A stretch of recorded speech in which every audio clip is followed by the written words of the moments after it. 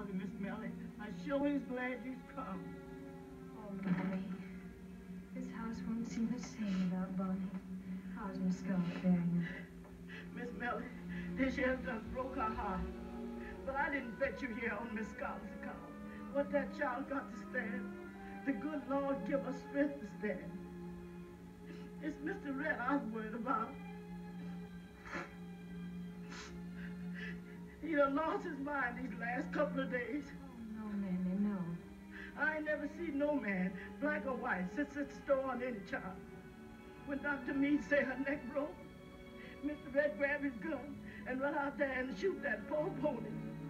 And for a minute, I think he wanted to shoot himself.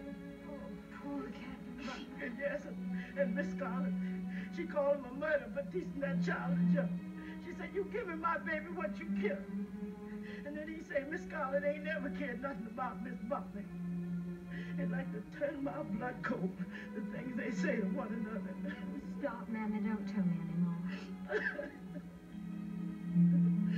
And then that night, Mr. Red, he locked himself in the nursery with Miss Bonnie. But he wouldn't even open the door when Miss Scarlett beat on it and hollered to him. And that's where it's been for 2 whole days. Oh, man.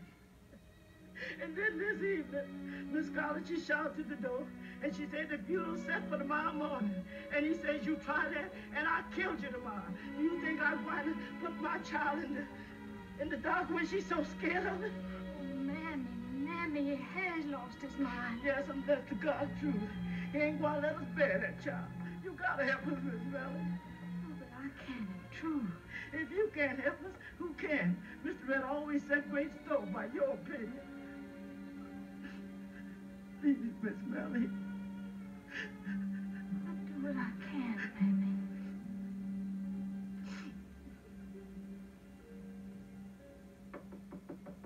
Get away from that door and leave us alone.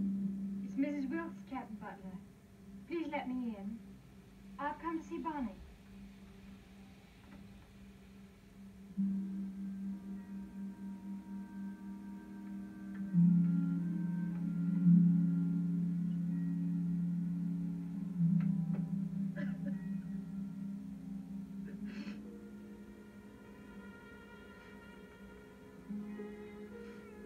Lord, please help Mr. Red in this hour of his grief.